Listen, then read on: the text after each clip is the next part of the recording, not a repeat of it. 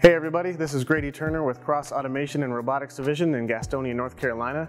Today I'll be showing you how easy it is to install Blue Danube Robotics AIRSKIN onto a universal robot for high sensitivity collaborative applications. So the AIRSKIN product has two layers. This first one will wrap around the robot arm, and we have magnetic points here and on these pressure sensors. And after that, these pressure pads will go onto the arm, and here's the second half of the pressure sensors. So first, let's install the first layer onto the robot.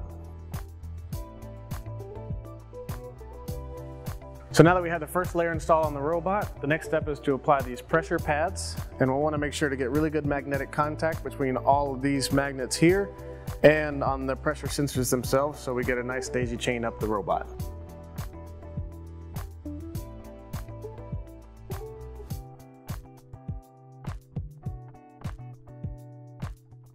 So the last two steps are to connect all the pressure pads together using these cables. Now it's really important that from the bottom up, the outgoing of one pressure pad goes into the incoming of the next pressure pad. At the last pressure pad, you'll use this device to terminate the whole circuit. And then finally, we have our control box here. It should be pre-wired from AIRSKIN. These will plug into the UR controller, and then we'll start the system up.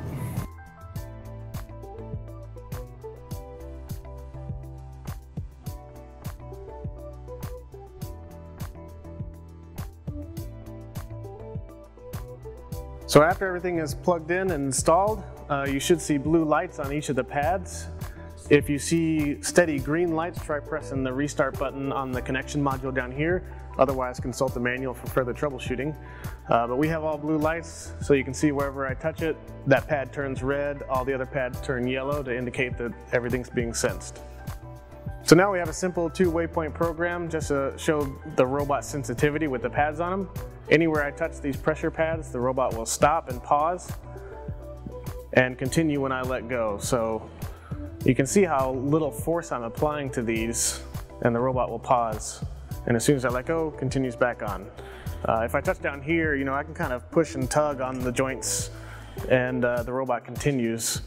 So you can see how sensitive now the robot can be to external forces. So that's how easy it is to install AIRSKIN on a universal robot. Hope you enjoyed the film, and give us a call here at Cross if you have any questions.